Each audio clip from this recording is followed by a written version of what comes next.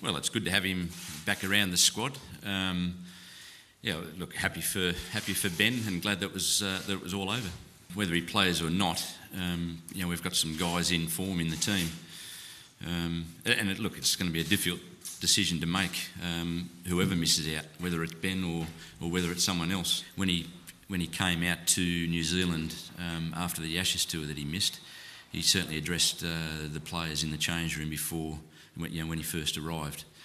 So from our point of view, the team, certainly his contrition was evident, for the boys in the team. Did you encourage him to say that publicly? Certainly.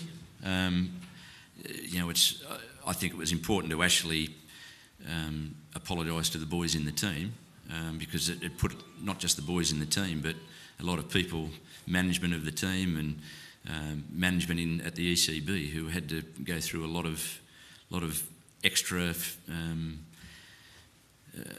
activities to work our way through it.